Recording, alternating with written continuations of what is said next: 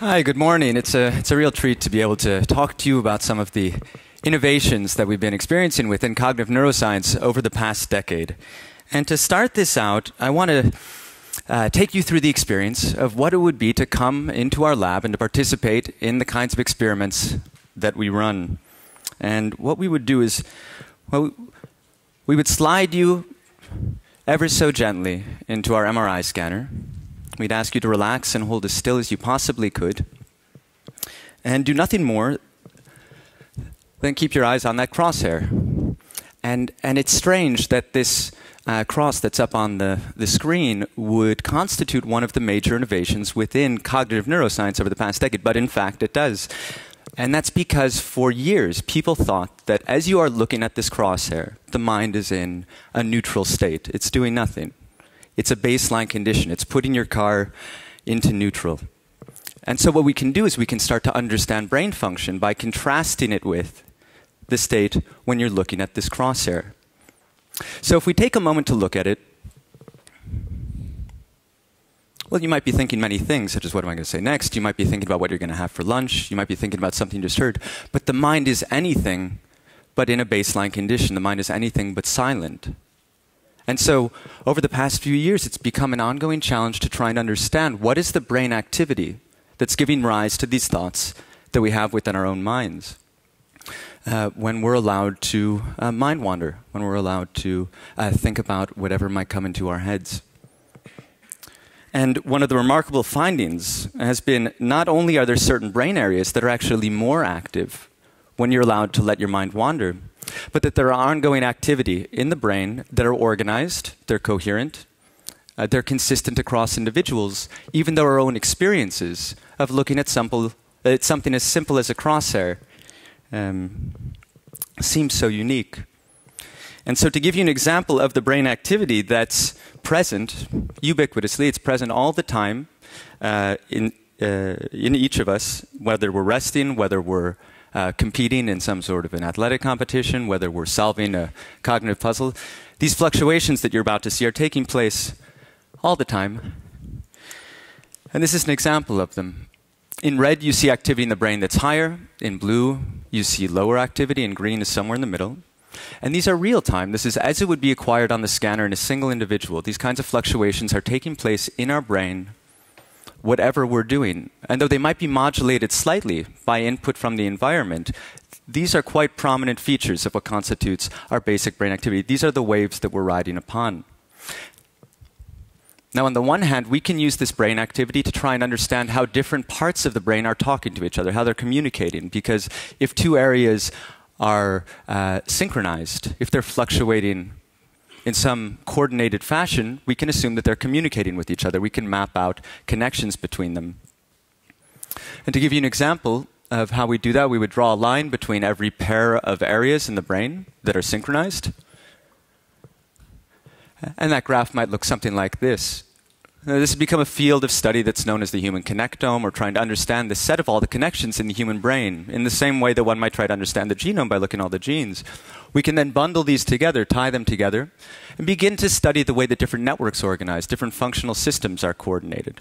It's by looking at the activity level in these different functional systems that we can try to understand how slow activity in the brain then relates to modulating our behavior and our relationship with the environment. This is just another example of how we can try and delineate anatomical networks, anatomical connections. But what I'd like to focus on more specifically for the rest of the talk are a couple of networks that have become quite prominent in the field of cognitive neuroscience for understanding the relationship between these slow dynamics, these slow changes in brain network activity, and how we relate to the world around us, and how we relate to our own internal states. The one in yellow and orange that you see up here has been affectionately termed the default mode network. And it's been termed the default mode network because it was actually found to be more active when people were in this baseline resting condition than when they were given a task to do. So if I ask you to add two numbers together, there are certain areas of the brain that are involved in that specific function. But then if I contrast that with simply saying, take a look at that crosshair up on the screen, you'll begin thinking of all sorts of other things, usually things that are related to yourself, to your own physical state as you're sitting in the chair, to things that you did yesterday, to things you might do tomorrow. And it's those self-related topics, those self-related functions that involve these areas of the brain that have become termed the default mode network. Early on in the field, which really only goes back about 9 years at this point, it was found that if you look at the activity of the default mode network over time, you see it in the orange and the yellow lines up on the screen there, it's negatively correlated with another set of brain regions. Now, these have been termed the task-positive network. So there are areas of the brain that are implicated in observing what's taking place in the external environment, being extrospective, in being aware of the surroundings, being aware that things need to happen, reactions that may need to be made. And then there's a set of brain regions that are more introspective. They're looking at your current state within that environment, your current mental, let's say, are you happy? How are you feeling? What would you like to do? What are you planning in the next few minutes, hours, or days? And that these two are in a constant state of anti-correlation. So there's a seesawing effect that's taking place. We're aware of what's happening in the environment. We're aware of what's happening ourselves. As I'm speaking here, you might find yourself thinking about something else. It might happen. And at that moment, your eyes might glaze over, and one might think, well, from this perspective at least, well, I've lost you. And this is one of those reassuring moments where I can think back to the neuroscience of what's underlying these kinds of fluctuations and think, you'll be back. So we're in this constant state of fluctuation, oscillating between these states. First point is the brain is always active. There is no resting condition for the brain. These spontaneous fluctuations that are taking place are always there. And the environment in this case is simply modulating them slightly compared to what they're doing on their own. And that these are very slow, at least the ones that we're looking at with MRI. These are on the order of 30 seconds to 100 seconds. And so for the first time within cognitive neuroscience, at least, we have something that's related to brain function on a temporal scale that we're able to relate to phenomenologically. When we're talking about changes that are of 30 seconds, that's something that we can know. That's how we actually see and perceive ourselves within an environment. And unlike the kind of sub-second oscillations of neurons, these fluctuations, these changes in systems, and these dynamics are able to relate to the way that we relate to the world.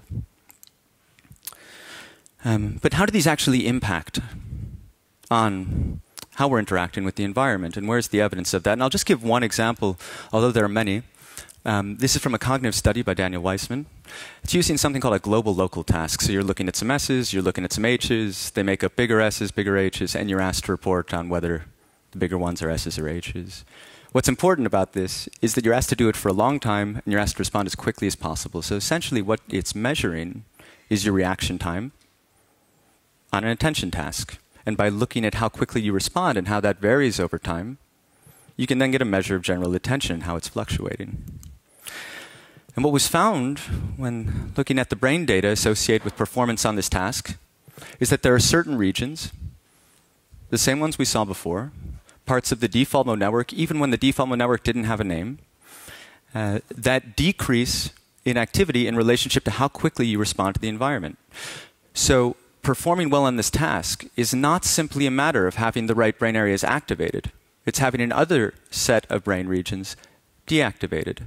They have to decrease in activity to give room for the attention to be focused on this externally oriented task. And then on the other side of that, you have a set of brain regions that are actually implicated in the task. What's interesting here is that seconds before you actually respond, the activity level in these regions could predict your performance in the task.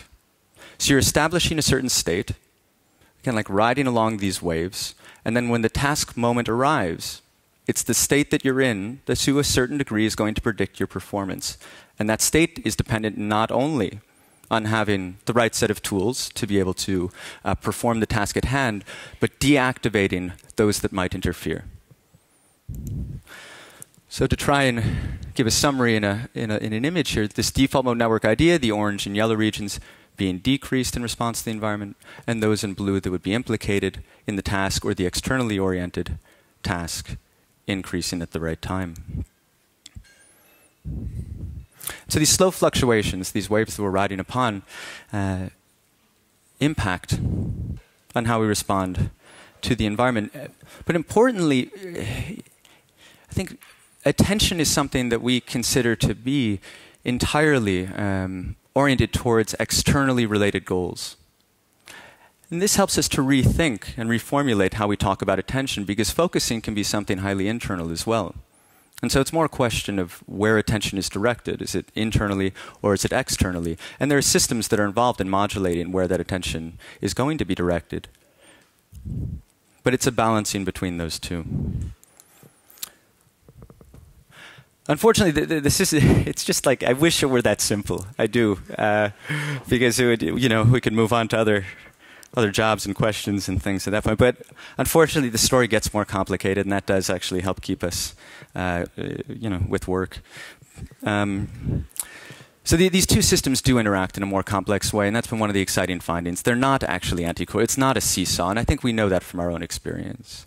It's not as simple as thinking about something internally one moment, and then you're completely focused on the outside world the next.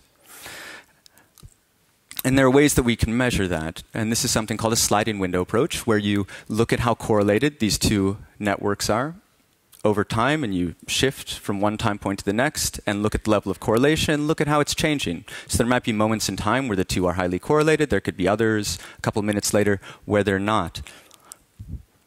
And we can then try and relate that to asking questions about the content of our mental experience. This is an ongoing line of research, but one of the challenges now of trying to understand mental experience is how do we even categorize it? Well, when you're getting started in a field like this, the best way to start understanding the content of mental experience is to ask people what they're thinking about. And so we ask people what they're thinking about right when they come out of the scanner. We try to cluster that into various categories that we can use to understand how variation in the content of spontaneous thought relate to the dynamics of these networks that are present. In this case, one of the findings that we're quite excited about, and as I mentioned, this is an ongoing line of research, but if you look at the positive thought content, so how much people rated their own thoughts when they were in the scanner, as being related to positively valenced content. It was negatively correlated, so meaning that the higher the positive thought content, the less switching, the less dynamicism you had across these networks, the more stable the network configurations were. So, of course, there's an enormous amount to try and understand now about why it is that something as simple as this one-dimensional construct of positive thought relates to the complexity of brain dynamics, but it begins to give us the tools to ask questions about how these interactions and how these slow fluctuations and changes in dynamics relate to the content of our mental experience internally. Which really gets down to this sort of joke we stole from Seneca, rest is far from restful. These dynamics are ubiquitous, as I mentioned. We're riding along these waves of brain activity. And I think it's an exciting moment because we're able to finally ask questions now about this black box, about the crosshair that's up on the screen that for a decade within cognitive neuroscience one was not allowed access to. We're able to open up questions about what is happening internally to us. How is our own experience being modulated? How does it relate to brain activity? And what is really the contents of thought that are important to us, that are unavoidable, and that we need to account for if we're thinking about what it is to relate to the person that's sitting in front of us, and what we are and aren't in full control of about modulating our own experience of the world. So yeah, just to sum up, the brain is never off. Though we sometimes might wish it were, it is always active, and it's the external factors that really modulate rather than determine how this system operates. And that we have a fluctuation that's taking place constantly, of course, with varying degrees of complexity within that, but predominantly between these two main systems of internally and externally oriented attention. And finally, we need to account for how it is on these 30 seconds, 30 to 100 second fluctuations. If that's a temporal domain that's important for how we relate to the environment, how can we be accounting for that more in the way that we think about human dynamics? And that's one of the challenges that I think this line of research does pose for all of us. So thank you so much for your attention. And